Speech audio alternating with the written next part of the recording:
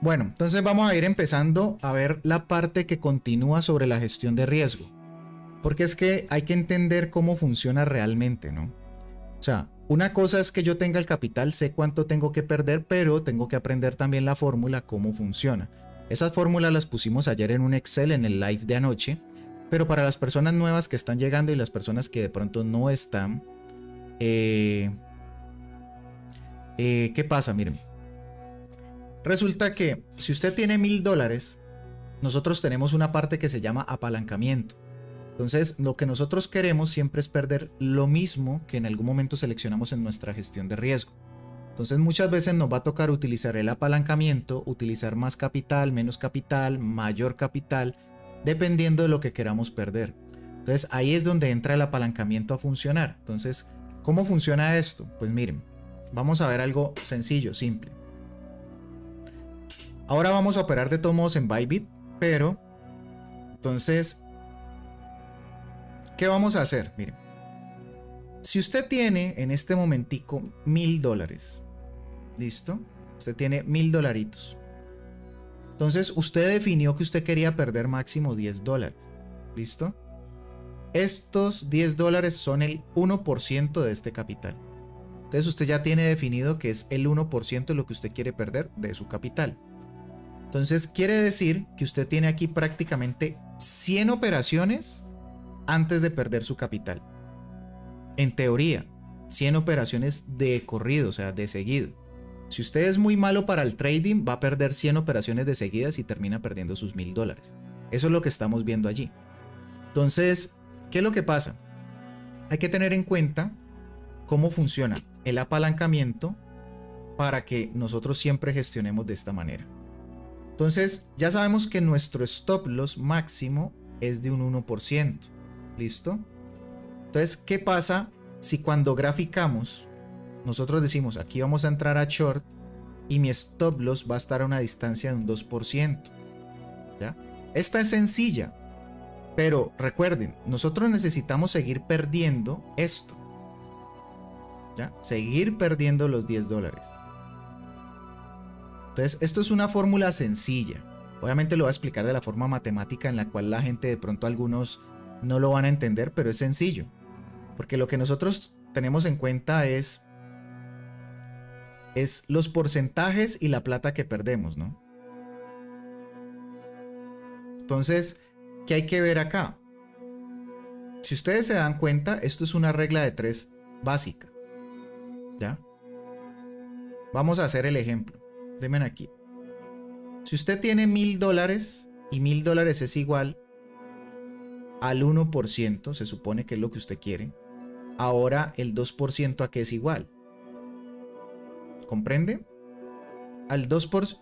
Si 1%, o sea, mírelo de esta manera. Si 1% es igual a $1000, entonces el 2% a qué es igual. ¿Ya? Es una regla de 3 básica. Usted coloca aquí 1000. Lo que yo quiero perder es el 1%. Para que entienda de dónde viene la fórmula. ¿Ya? Entonces usted dice el 2% a qué es igual. O sea, usted necesita saber cuánto capital tiene que invertir para que usted siga perdiendo los $10. ¿Ya?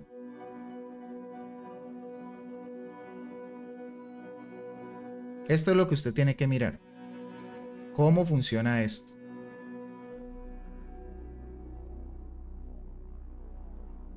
No, pero miren por acá.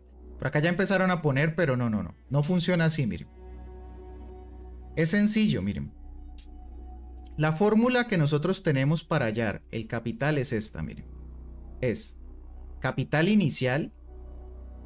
Pongámoslo aquí, capital inicial. Por el porcentaje inicial, que sería el 1%. Y todo esto dividido el nuevo capital, ¿sí o no? O sea, el nuevo porcentaje. Nuevo porcentaje. Esta es la fórmula. ¿Ya? Entonces es sencillo. Si ustedes colocan 1000 por 1, les da 1000. Dividido el nuevo porcentaje de 2 sería 500. Entonces, lo que nosotros estábamos diciendo. Usted siempre estuvo dispuesto a perder el 1%, que son $10. Ahora resulta que usted está entrando acá y su stop loss usted lo va a poner a un 2%. Cuando usted hace esta fórmula, esto le da 500. Y el 2% de 500, ¿cuánto es? $10. ¿Ya? Esto es igual a esto. Entonces la fórmula que usted se debe aprender simplemente es eso. Capital inicial por el porcentaje, tal, tal, tal, listo. Ah, que eso no es así, gafas, que es mentira. No, vamos a probarlo. Ahorita pensemos, usted tiene $1000. Estos $1000 usted los va a coger y los va... Dice, no, yo lo que quiero perder máximo es el 0.5. 0.5%. Entonces el 0.5% son $5. Entonces volvemos a hacer lo mismo. Capital inicial por el porcentaje inicial, ¿ya? Porcentaje inicial dividido nuevo porcentaje. ¿Listo? Entonces, esto es igual a ¿qué? Capital inicial es 1000. ¿Listo? Por 0.5. ¿Cuánto les da eso? Y dividido el nuevo, que va a ser el 2%, que es el que estábamos diciendo. Y esto dividido 2%. O sea, no necesitan poner el por ciento, simplemente dividido 2. ¿Cuánto les da?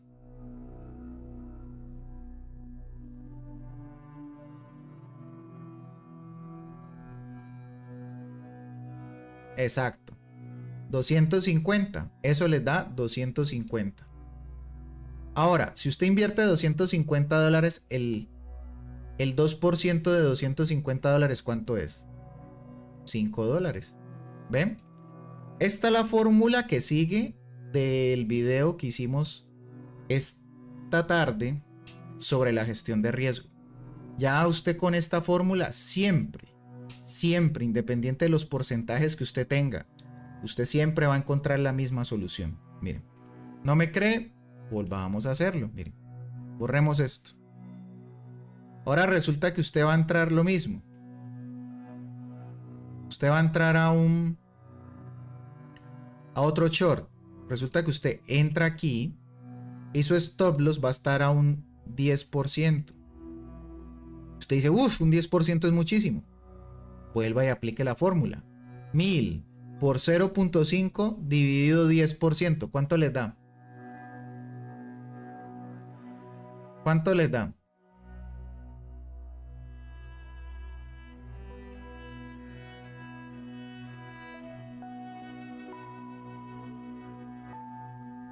Liam dice, hágalo en vivo. Pues ya lo hemos hecho en vivo 300.000 veces. Hay como 500 videos de esto. Lo que pasa es que hoy estamos explicando nuevamente. Entonces, exactamente lo que dice Liam, 50. Ahora, el 10% de 50, ¿cuánto es? ¿Ya? El 10% de 50, ¿cuánto es? $5. ¿Ven? Sigue siendo lo mismo. Eso... Con esa fórmula ustedes siempre van a tener la misma gestión de riesgo. Entonces eso es lo importante, porque así usted haga la operación que haga. Usted quiere hacer intradía, colocar un stop loss de aquí a la PM porque usted cree que el Bitcoin va a caer más, que el Bitcoin va a subir más, pero a usted no le gustan las operaciones tan corticas y tan rápidas, puede hacer este tipo de gestiones. Usted puede colocar un stop loss de un 10, un 20% del precio y el resto lo coloca para la toma de ganancias. ¿Ya? Entonces, ya usted gestiona. Usted lo puede hacer. Usted gestiona, usted mira cómo quiere gestionar, pero ya. Ahí está. Con esa fórmula, usted siempre va a garantizar de que pierda exactamente lo que quiere. Entonces, ¿qué pasa? Esto es lo normal que nosotros vimos acá. Pero van a ver que la fórmula sigue funcionando independiente de los cambios que usted le haga. Miren. Si usted tiene $1000, ahora pensemos lo diferente. Usted está dispuesto a perder un 1%. Ese 1% son $10. Volvemos a decir lo mismo. Ahora resulta que usted va a entrar aquí y su stop loss está muy pegadito. Ahora su stop loss es el 0.5%. Ok, ahora ¿cuál es la diferencia? Volvemos a hacer lo mismo. Fórmula, capital inicial por porcentaje inicial dividido el nuevo porcentaje. ¿Cuánto le da esto? Ahora resulta que usted en vez de entrar con 1000, tiene que entrar con 2000. Entonces, muchas personas en este momentico me preguntarán y dirán, pero gafas, yo no tengo 2000. ¿De dónde demonios voy a sacar los 2000? Esto es sobreapalancarse. No, no es sobreapalancarse. O sea, usted está entrando con más capital de que usted no tiene, pero para cumplir, ¿qué? Su gestión de riesgo donde usted quiere perder $10. ¿Ya? ¿Ya? Esto es lo que ustedes tienen que hacer. Entonces, usted me dice, pero yo no tengo $2000. ¿No tienes $2000? No te preocupéis. Mira, acá está apalancado a 10x. Quiere decir que tú entras con $200 a 10x. ¿Cuánto te da? $2000. ¿Tienes $200? Ah, sí, gafas, que yo tengo 1000 y 200 sí tengo. ¿Sí ves? Ahora entraste con 2000, pero reales de tu capital estás tomando 200 para poder entrar con 2000. ¿Ya? Esto es todo lo que es gestión de riesgo. Por eso aprendas esta fórmula, tatúesela, que esta fórmula es la que hace que usted meta el capital exacto que necesita para perder lo que usted quiere, independiente del porcentaje que sea. ¿Listo? Por aquí Daniela dice, en verdad tienes que sacar los videos como hace Marciano. Ajá, saca como 10 videos de un en vivo. Voy a hacerlo. Voy a mirar algunos en vivos que pueda sacar algunas cositas y lo voy a hacer. Ahorita dice Dan X, hágalo con $10. Lo mismo, viejo. Es lo mismo. Es lo mismo. ¿Crees que no se puede hacer con $10? Obvio. Vea. Su capital es $10. Ahora usted me dice que quiere perder el 1%. ¿Cuánto es el 1% de $10? $0.10. ¿Sí o no? Haga lo mismo. Ahora dígame, su stop loss va a estar a un 2%. Entonces, ¿qué tiene que hacer? Capital inicial por este dividido entre este. ¿Cuánto tiene que entrar? Ya, $5. Usted entra con $5 y el 2% de $5, ¿cuánto es? Véalo, aquí está. Es lo mismo. Las matemáticas no fallan. Eso es lo lindo de los números. Las matemáticas no fallan.